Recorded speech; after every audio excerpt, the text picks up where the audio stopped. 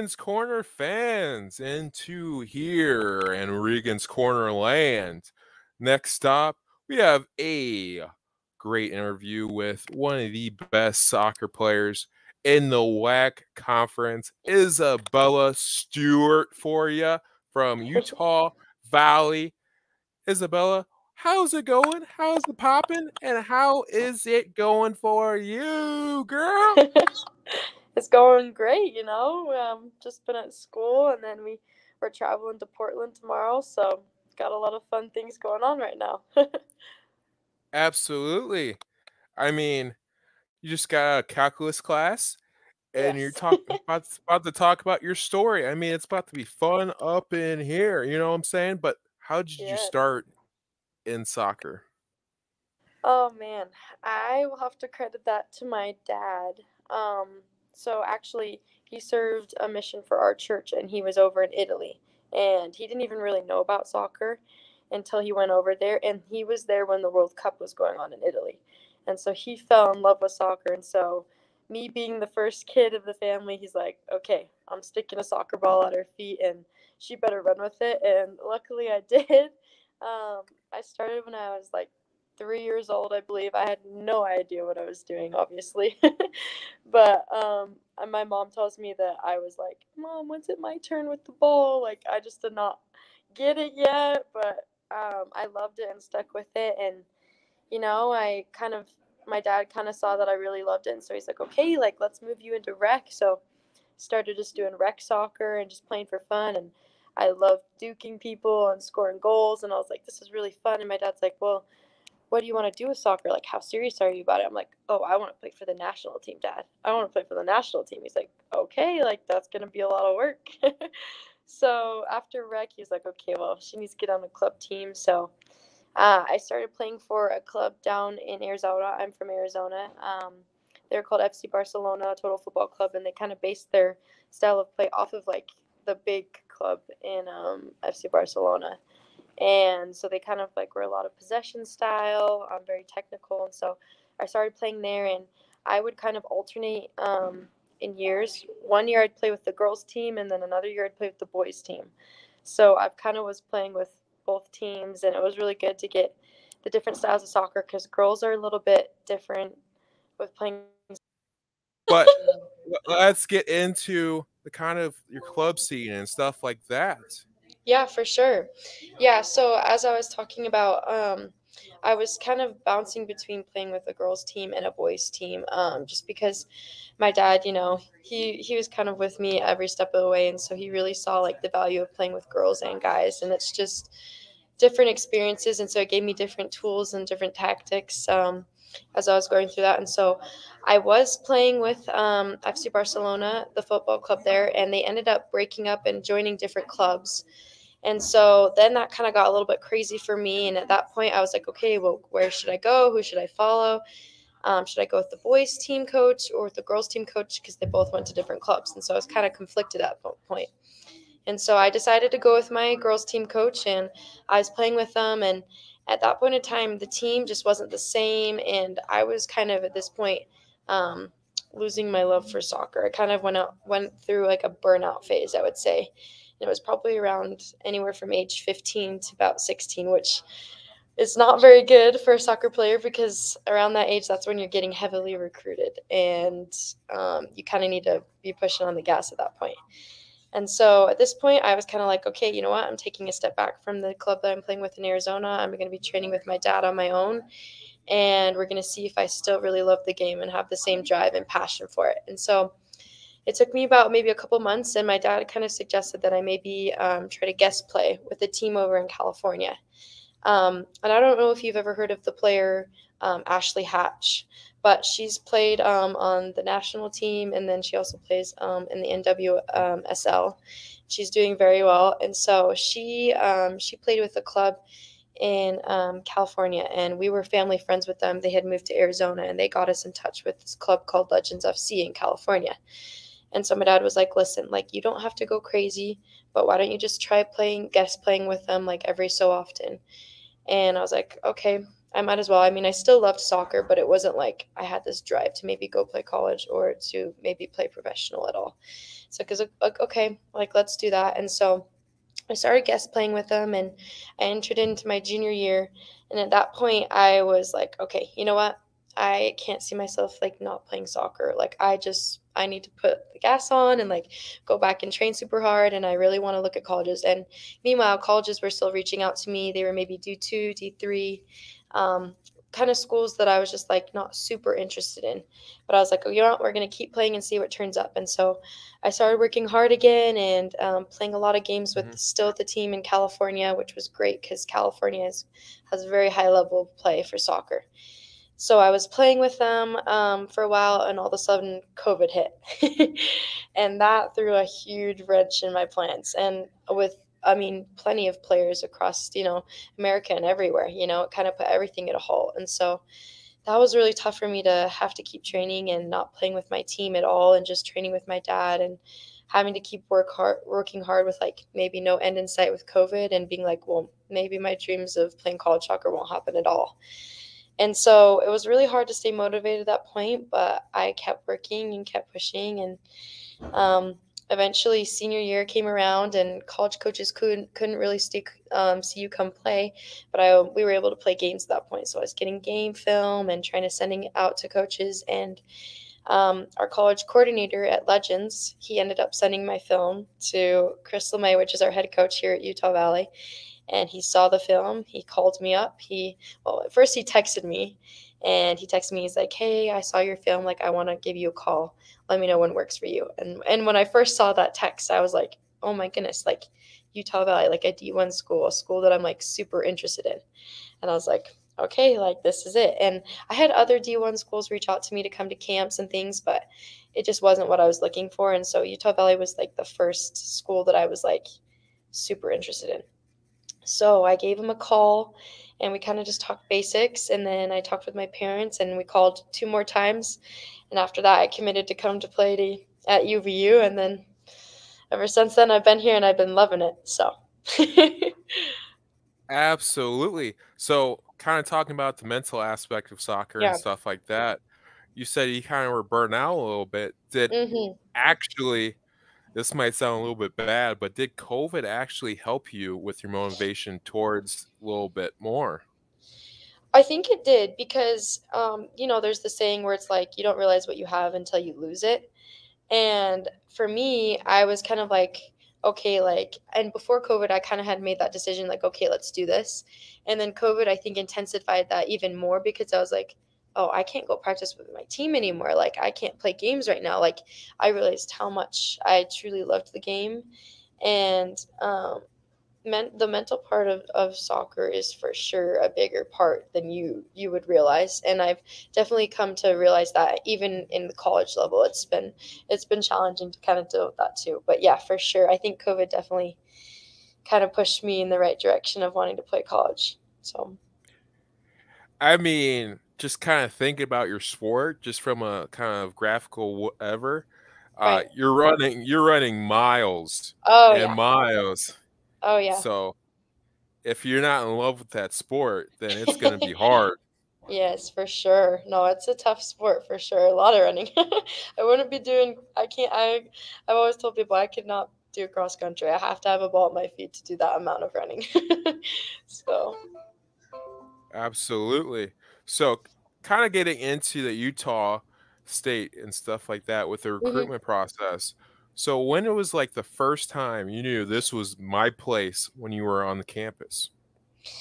So I got recruited very, very late because of COVID and also my burnout. So I didn't ever come see the campus until after I graduated senior year. So I came like June, and usually players will come in like middle of July to start training for everything. And so I was like, okay, like let's get like a campus tour set up. And so I came up with my dad, and we went and met with my head coach, and he took us all around campus and met some of the players. And as soon as like I walked on campus and kind of just got a feel for it, I was like, this place is perfect, and it's meant for me. And I held out for good reason. So I walked up and I saw everything. And the nice thing about UVU is Utah gets snow, obviously, in the winter, and I wasn't used to Right. that in Arizona. Like, I'm not a snow person.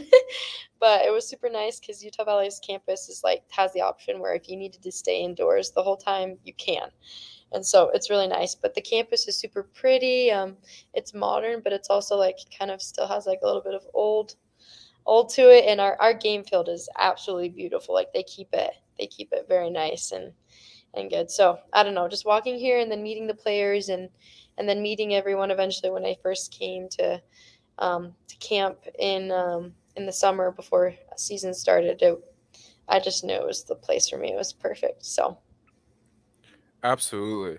So, kind of talking about your freshman year here, yeah. what was kind of adjustments you had from club soccer to Division 1 soccer?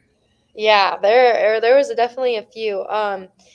Last freshman year, I would say I really struggled. And going back to that mental aspect, it was more so of the fact that I was just so in my head about performing and not making a mistake and trying to impress the coaches. And so that's something that I really had to push through freshman year, and that I didn't really get through until really the end of my freshman year. And summer, I really worked this last summer on just being confident on the ball and trusting my abilities and also taking in what my coaches are saying, but just trusting in myself.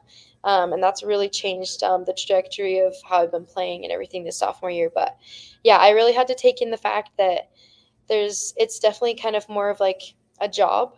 They're looking for players to get them results because, as a head coach, you need to be doing well and be pushing your team in the right direction. And you're getting funding from the school now, so it's definitely a big responsibility for the head coach. But I would say also the fact that you are not going to be playing as much as you're used to in club. That was a change for me. Usually, I mean, some freshmen can come in and just make a big impact and be playing a lot. But a lot of the time, freshmen are kind of trying to come into the program and deal with the mental aspect and kind of figure out how the team works, kind of bond with other teammates and grow in that way. And so at first, you're not going to get a lot of playing time. Last year, I was the only freshman to play at all, and it was maybe limited like 5 minutes here, 10 minutes there. The most I got, I think, was 20 minutes. And so that really takes a lot to your self-esteem, when you've come from playing club and being one of the best players and playing a bunch and then coming to a program and wanting to do better and wanting to play a lot and you don't get it. And so I think it came down to me just being like, okay, put in the hard work, keep trusting in the work that you're doing and working on your film and tactics, as well as like doing everything I could to put myself in the right positions and learning and just knowing that time will help me get there. So yeah, that was, I think, a lot of the adjustments that I had to make. And then also, balancing with school as well, because it was definitely a lot more homework and workload than I was expecting. I wasn't used to that in high school. So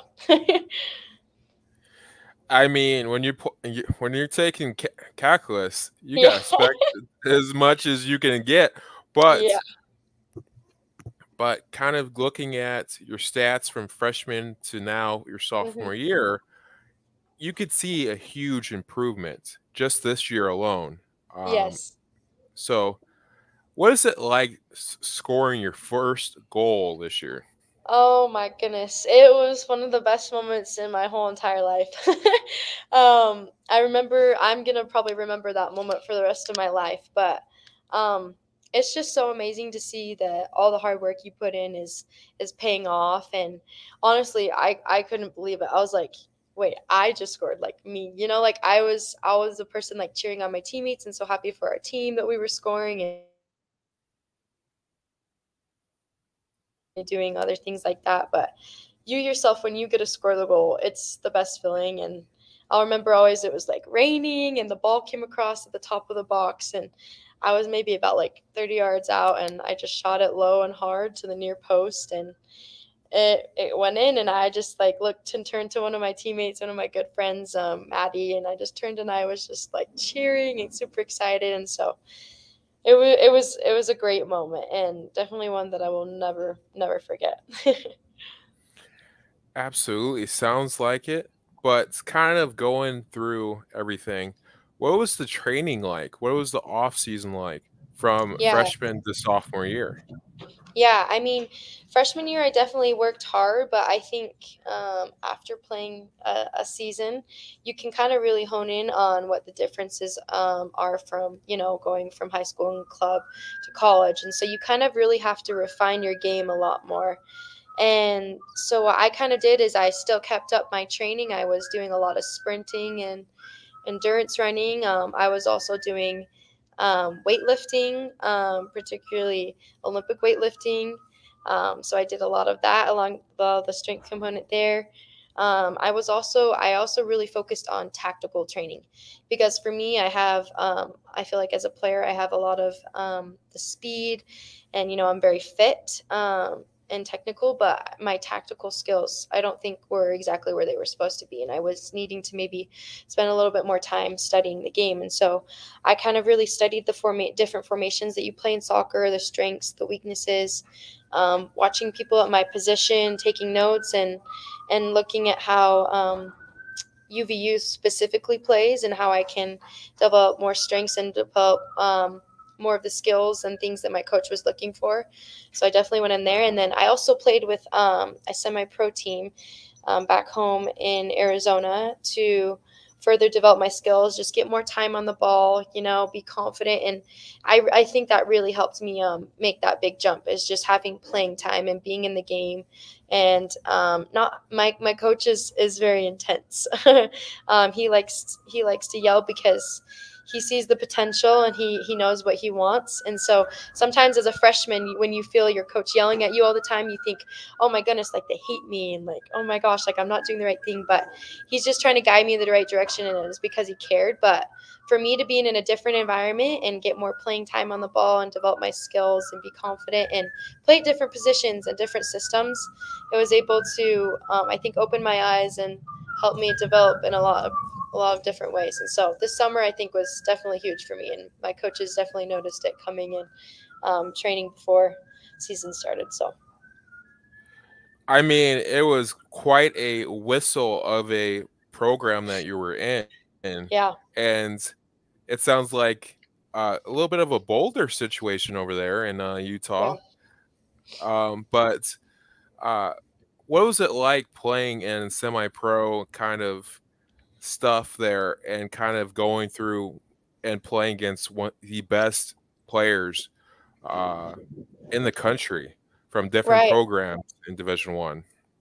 Yeah, no, it was a definitely a great experience. And I got to play with some people that I'm one of my teammates went to LSU, one of them's at Wisconsin, and so it's just great to play with different people at different programs because playing within your team, you only get a certain amount of people that you play with all the time, and so playing with different players, helping elevate your games in different ways, and helping you develop different skills that way was great. And facing opponents that were also still at a high level is very important to keep your skills up. And so I think we went and played a team over in California. I believe they were called LAFC, and they had some people that were playing with the national team that were younger, but they were very good. And so that team, it really forces you to focus, to really push yourself to the limits physically and also mentally, just staying engaged and staying focused. And so I think that was very important for me to play at a high level and get experience at a high level, keeping my skills up and working as I did. Yeah, it's invaluable. You can't really get that from just watching films. So that experience was awesome. Absolutely. And we kind of talked about it a little bit off camera, but I'm sure with your guys' season way it's at 5-1 with 3 ties, you're Yeah. probably excited for the West Coast Conference tournament here. Yes. Oh, 100%. Yeah, no.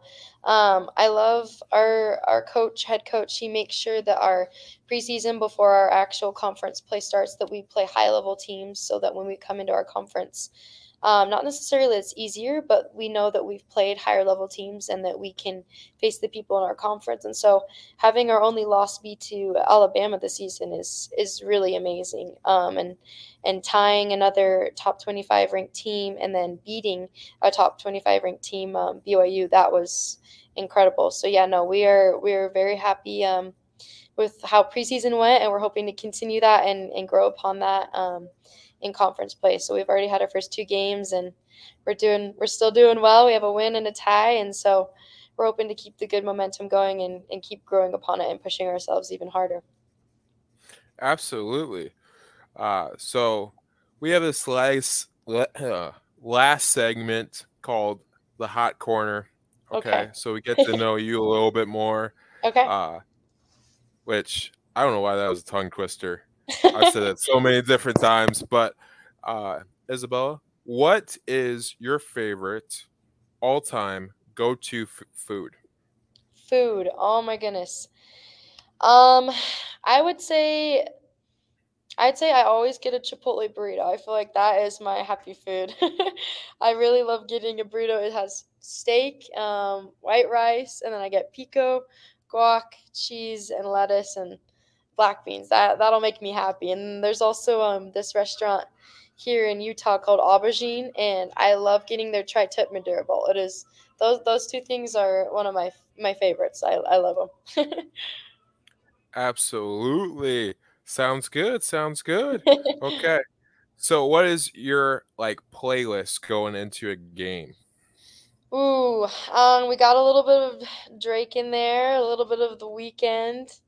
I don't know, just pump up high level songs. I don't know, something that has a good beat.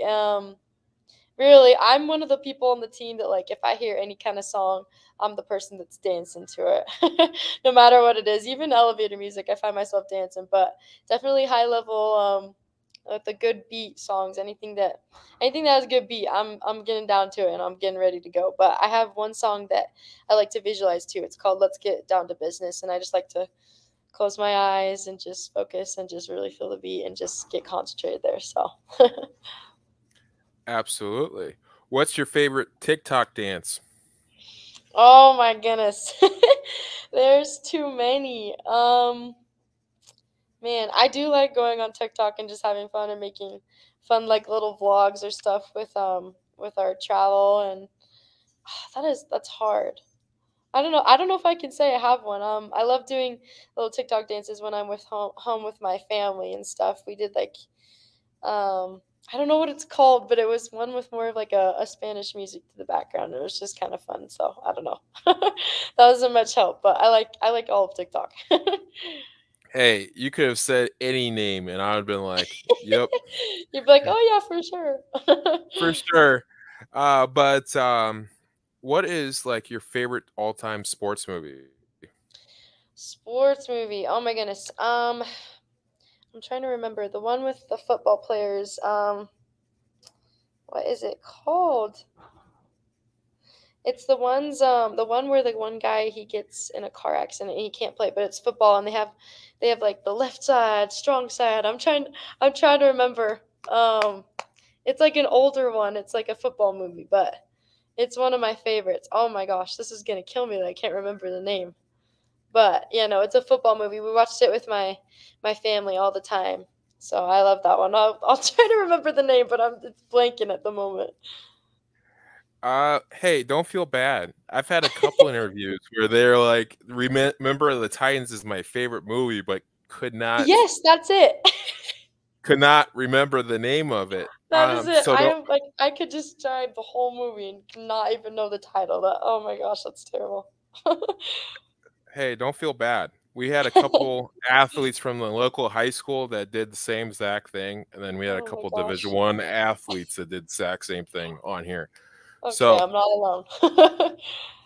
no, you're not. Let's see here. What is one of your superstitions before a soccer match? Okay, I have a couple. So we have our little place where we get our socks and cleats on. It's this little tent by our fields that we all go sit at. I have to sit in the same chair every time when I come in, before warm up. I have to sit in the same chair. And then also when we warm up, we do this we warm up on the sideline and we all line up and we run out to cones. I have to be in the same general spot for warm up. So I have to be there. And then same thing with also the warm-up. I have to be in the same grid. When we do a passing drill, there's 2 different grids that we do passing drills in to warm up. I have to be in the same grid and in the same cone every time. So those are kind of funny, but that's my thing. Okay. Same cone, same chair. Okay. Yes.